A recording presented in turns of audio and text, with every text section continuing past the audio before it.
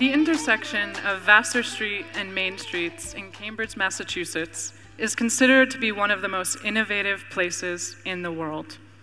Right near the MIT campus, not too far from Harvard University and other world-renowned institutes, this proximity has allowed the collaboration between some of the world's greatest scientific minds. Before, it was largely an empty space filled with warehouses and parking lots. And eventually, research and tech buildings began to pop up, including, as one journalist somewhat harshly described, the dumpy building that houses the Whitehead Institute for Biomedical Research. If you're not familiar with this term, it's not the most flattering. I hope he only meant the first definition. He sees dumpy, I see a distinguished building, but I may be a little bit biased because this is where I started my scientific career. And this is where I learned firsthand how to solve a genetic disorder. The Whitehead Institute was also the single largest contributor to the Human Genome Project. The Human Genome Project was a global collaboration of 20 institutions in 6 countries that started in 1990. The primary goal of this project was to generate the complete sequence of all the DNA in our cells. Our genomes. Completion of the first full sequence was announced 20 years ago in 2003. 13 years and several billion dollars later.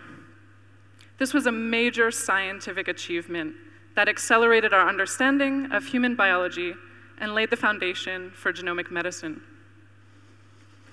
You may have heard that just last year, we completed it again.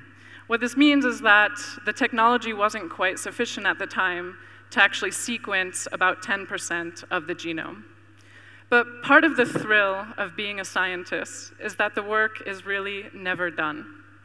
With each scientific discovery, new, challenging questions arise, and our knowledge is constantly challenged and adjusted. But like all scientific advancements, the Human Genome Project was built on decades of prior research. The very first genetic map was not actually of humans, it was of the fruit fly, constructed by American biologists Morgan and Sturtevant in 1913. So why did these guys start with fruit flies? Why not just sequence our genomes? Well, for one, DNA sequencing didn't yet exist. Fruit flies also reach adulthood in just 10 days, and females can lay hundreds of eggs at a time. Their genomes are also relatively small. So all the DNA inside their cells are tightly coiled up into just 4 pairs of chromosomes, which you see here. So this is why they're called what we call model organisms. They allow us to study biological procedures that would be impossible in humans. We humans obviously take a little bit longer to reach adulthood, some more so than others. And we have much more complex traits and a much bigger genome with our DNA spread out over 23 chromosomes.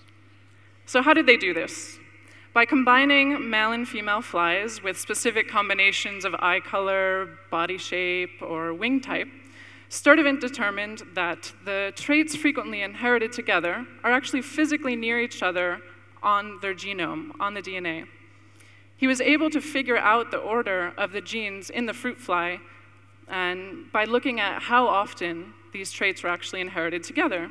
So for example, as you see here, he took a female red-eyed fly, crossed it with a white-eyed male, and then by looking at the baby flies and how often you see specific traits, he was able to painstakingly looking at thousands, maybe even millions of flies to determine the order of the genes on the chromosome. DNA sequencing was developed in the late 1970s, and the first automated DNA sequencer was introduced in 1986. It looked very similar to the machine that you see here, and these machines would be used just a few years later in the Human Genome Project. So once we knew the sequence of the 3 billion letters of our DNA, we now had a template to compare newly sequenced genomes to. This is how we learned how similar we really all are. Each one of you shares 99% of your DNA with the person to your left and your right, and actually with everyone in here. So although we each share more than 99% of our DNA, This minute difference makes each one of us unique. No other human has the same genome, unless you're an identical twin. This is my former colleague from MIT, also a human geneticist, and an identical twin. Melissa would often try to stump me with pictures of herself and her sister Megan, and was frustrated that I always managed to guess which one was her, every time. Studies of identical twins have shown that genetics is not deterministic, and have helped our understanding of how much our DNA really influences the development of traits or diseases.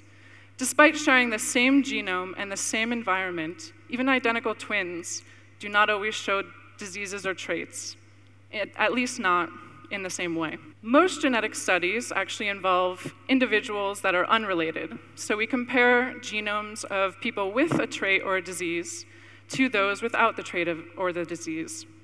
And so if a DNA mutation occurs more often in those with a disease, then we can say that there is an association with that trait or disease and that mutation. So the completion of the Human Genome Project was a major milestone that has really transformed our understanding of human health. But once we had the sequence, the hard work of interpreting the structure and the function of our genetic code began. In the past 20 years, scientists have been hard at work discovering common traits and diseases using approaches like this one. This is a map of the human genome. As I mentioned, our DNA is tightly coiled and separated into 23 pairs of chromosomes in each of our cells. So the first of such studies, like I just showed you, compared DNA from only about 100 patients and 50 controls. But scientists were able to find a mutation on chromosome 19, as you see here, that causes an eye disease. Since that first study in 2005, thousands more similar studies have identified thousands of genetic risk variants. Here you can barely even see the chromosome map behind all of the mutations associated with the traits on the right. These studies involve traits and diseases that are typically common in the population, meaning we have enough samples to really detect the mutation in the DNA. Rare diseases, on the other hand, are much more challenging to diagnose because they occur so infrequently in the population. In Europe, a disease is considered rare if it occurs in less than 1 in 2,000 people. While individually rare, more than 350 million people worldwide have a rare genetic disorder. And most of these do indeed have a genetic basis. Patients with undiagnosed rare diseases often spend years on a diagnostic odyssey of tests and procedures, and this can often delay getting appropriate treatment. All rare disease researchers have a diagnostic odyssey story. Mine goes back to 2012 and that dumpy building in Cambridge, Massachusetts. This is Ariella. She was referred to our lab in Cambridge by her clinicians in Israel. She was diagnosed with Goldenhar syndrome, a rare craniofacial disorder that mainly affects the development of the eyes, ears, and spine. The disorder is highly complex, and symptoms can vary widely in both unrelated and related individuals. Both genetic and environmental factors have been shown to play a role in the development of the disorder. Our mission here was to determine if there was indeed a genetic cause in Ariella's case. Features of the disorder were first defined in 1952 by the Swiss ophthalmologist Maurice Goldenhar. That's why the publication was in French. And despite the more than 1,300 scientific publications on Goldenhar syndrome since then, the cause is still not well understood. Most cases of Goldenhar occur in families with no history of the disorder. In our case, we had a major advantage. We had the largest family tree to date of a family with the disorder. So the occurrence of Goldenhar in each generation of Ariella's family, as you see here, was highly suggestive of a shared genetic cause. We were fortunately able to get DNA from 3 generations, including Ariella, her mom, her cousin, and her grandmother.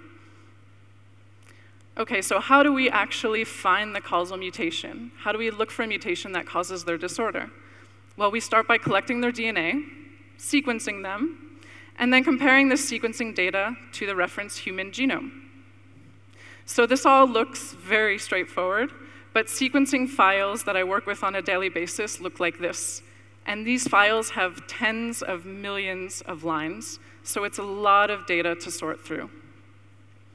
What we do is we start by comparing the patient sample to the human reference genome. So that white sequence you see at the top, that was the result of the effort of the Human Genome Project. It's now a template to which we can compare new genomes to. We sequence the same region many times to make sure that we have actually found a true mutation. And here you can see that part that's highlighted in red. This is indeed a mutation in a patient sample that differs from that reference sequence. So the real challenge is distinguishing harmful mutations from mostly harmless changes in our genomes. Those 3 billion letters, when DNA is uncoiled, can reach 2 meters long inside each of our cells. That's a lot of mutations to sort through. Much like detective work, our job is to find the guilty mutation among the mostly innocent DNA. It's actually really just a numbers game. So what we decided to do is to first only focus on 1% of the genome, the part of the genome that contains genes, reducing our search space to 30 million culprits rather than 3 billion. The search becomes even smaller because each one of us has roughly 20 to 30,000 variants in that part of the genome.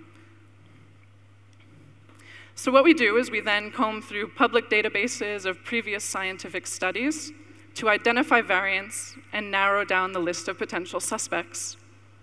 We had the added advantage of comparing DNA among Ariella's family members, who also had the disorder. We all share a certain amount of DNA with our relatives, 50% with your parents and brother and sister, and 25% with your grandparents, and so on. So studying families allows us to only look at those shared regions shown in red here, and essentially ignore the rest of the genome. This left us with 40 possible mutations, shown in blue dots, that are shared among all family members. So this was still a lot of mutations to sift through to figure out which one might actually be causing the disorder. As we were combing through all of these databases, trying to investigate the biological function of all the mutations we had found, we learned that there was another family member who also showed features of Goldenhar, and he also happened to be right in the US. And he was only a few hours away. His DNA could help us narrow down the list much more efficiently. So we contacted him. He generously shipped a cheek swab with his DNA, and I went to the lab, extracted his DNA. But the few days' travel in an envelope in some brutal summer heat had really damaged the DNA. This began my first scientific fieldwork, a 6-hour road trip from Cambridge to Philadelphia. Just to be safe, I loaded our lab cooler in the back seat in order to keep the blood sample cool on the drive back to the lab. Once I got there, it was incredibly moving to be able to meet the family, this family that I had only seen their DNA, and to see them in real life. So once we had collected the blood samples, I got back in the car, drove 6 hours back to Cambridge, and I went straight to the lab. There was no way I wasn't going to get quality DNA this time around. The next morning, I got to work sequencing all 40 candidate mutations that we had identified in the other family members. And then the sequencing results came back. He didn't share a single mutation with the other family members. We were essentially back to square one. So we could go back, maybe sequence the entire genome, all 3 billion letters. But this would be incredibly costly and time-consuming, and we might even end up with a list of variants that was much larger. So we decided to sort of take a step back and zoom out and look at different larger types of mutations. So rather than a single change in a single letter of DNA, we scanned each family member's genome for large structural changes containing deletions or duplications of thousands or even millions of DNA letters. We did eventually find that there was essentially a copy-paste event of more than 1 million DNA letters, including several genes. This was not a eureka moment, as you might imagine. We still had work to do. We needed to gather sufficient evidence to prove that this was indeed the causal mutation. So we scanned databases of variants identified in previous scientific studies and found that this variant did not exist in any DNA from healthy individuals. We were finally convinced that we had found the causal mutation. Inspired by my road trip to Philadelphia, we officially assigned a theme song to this genetic odyssey, Eye of the Tiger, from the film Rocky, which was released in 1976, which just so happens to be a year before DNA sequencing was invented. We could relate to Rocky's symbolic run up the steps of the Philadelphia Museum of Art. Despite numerous setbacks, we rose up to the challenge and were able to bring some closure to Ariella and her family. During the course of our study, Ariella was unfortunately diagnosed with medulloblastoma, one of the most common brain tumors in children. It turned out that the mutation that she shares with her family contains a gene called OTX2 that is highly expressed in this type of cancer. Ariella's doctors were actually able to use this information to guide her care. Our findings suggested a shared cause between a rare disorder and a common brain cancer. Here she is, on her 12th birthday, cancer-free. Since our study, other scientists have replicated our findings in other patients, confirming a role for the OTX2 gene in Goldenhar syndrome. It's always reassuring to see scientists validate your discoveries, to see them stand the test of time, and to know that it can help other patients and their families. Of the nearly 7,000 known rare diseases, about 95% of these have no treatment. There are clearly many challenges ahead and a lot of work to do, but we have the technology to diagnose and transform how we treat them. Our understanding of human health and disease is the result of remarkable advances in sequencing technology. But it takes more than a village to diagnose a rare disorder. We could not have found the mutation that caused Ariella and her family's disorder without access to databases containing genomic data shared by other scientists. I wrote a policy piece with some fellow scientists that explored some of the legacies of the Human Genome Project and their current challenges. The more we learn about our DNA and the more genomes we sequence, the more valuable that data becomes. But due to privacy concerns, access to genomic data is becoming increasingly challenging. This is why it is absolutely critical to sort of strike a balance between individual privacy and scientific progress. The Human Genome Project was a model for global collaboration, perhaps its most important legacy. The more we work together to understand human biology, the better we can translate this knowledge into cures. Thank you.